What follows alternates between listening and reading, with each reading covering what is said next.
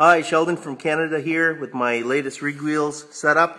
Curved track, PVC pipe,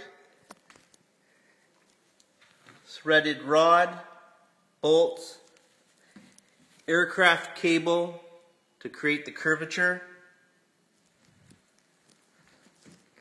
Perfectly smooth arced shots on a 28 or 35 mil. It's a beautiful thing.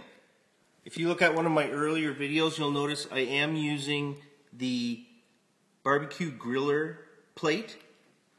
And you'll also notice I have a washer underneath here. These wheels will actually turn as they go around.